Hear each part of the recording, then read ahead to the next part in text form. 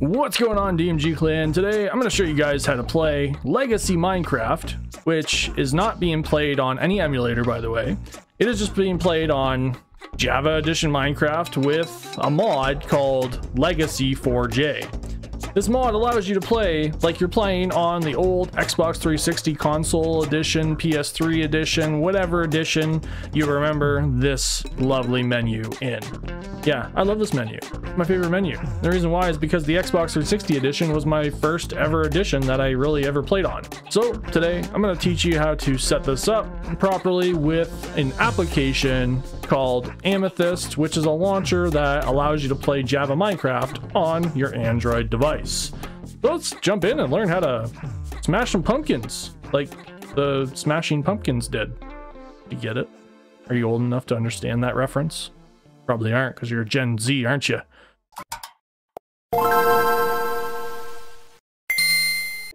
So the very first thing to take note of is that you get the latest version of Amethyst, which is found in the description of the video. Don't know where the description of the video is? Then learn how to use YouTube. It's below the ... more button.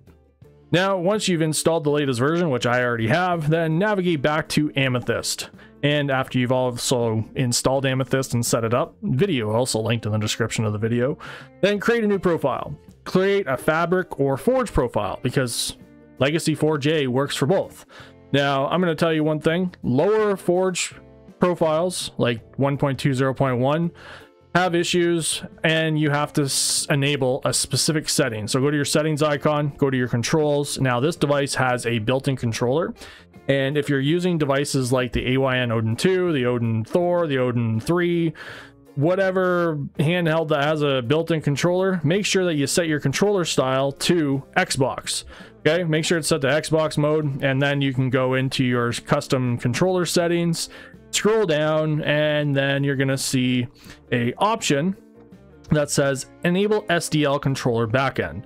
Now, the big thing about this is that the Forcibly Start SDL backend is only for older versions. Now, I noticed with 1.20.1 with Forge and Fabric, it bugs out if you don't turn this on. But I'm going to use 1.21.8 as of today, and make sure that you have Enable SDL Controller Backend enabled right here, and that it's checked off. Make sure you've also set up your keybinds, so if you haven't done this yet, then do that. And then you can install a Fabric instance. So I'm going to install Fabric, the 1.21.8. That's the only latest version that Legacy is available for right now. And click install. Now what I'm going to do here so that I can do organization, go to my pencil icon, go down to my custom path, create a folder, and I'm going to name this Legacy 4J. Okay, just like so. Create that folder, select the folder, and render mobile glues, of course, and internal 21, and save. Now I'm going to click on play just so that I can load all of those folders and files that are recommended to be put into those Legacy 4J folder. Okay, now quit the game, and we're going to navigate back to Google Chrome.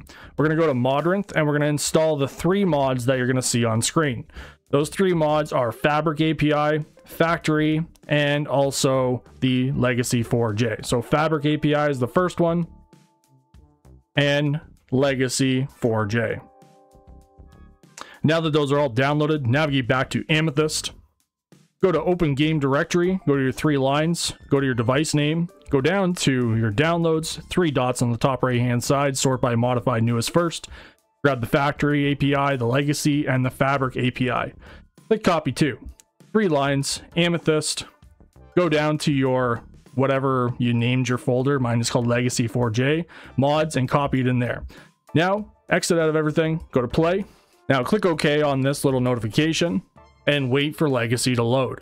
Now that Legacy is loaded, you have to use the touch controls for this part, because every time you go back into the game, as of right now at least, hopefully the developers fix this, you got to click OK with the touch, go to Help and Options, go to Controls, Controller, and then make sure with the controller handler to click on the little slider to make sure that it sets to Controller Handler SDL3.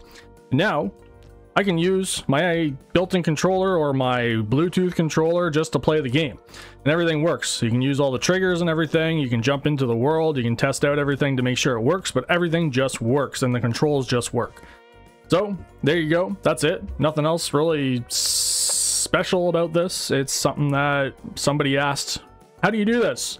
Because they were having issues. And right now, like I said, I'm just using the built-in controller. You can use a Bluetooth controller the same exact way. If you want me to do a video with a phone and a controller, then let me know. But again, this is just how you play Legacy Minecraft with a controller on Android in 2025. Not sure why it's rendering so badly. That's probably because I didn't go and set up my graphics. But there we go. Have a nice day. Hope you enjoy playing Legacy Minecraft like I do. And if you have a brain, you could probably play some horror mods with this too. If you want to. Isn't that horrific? Bye!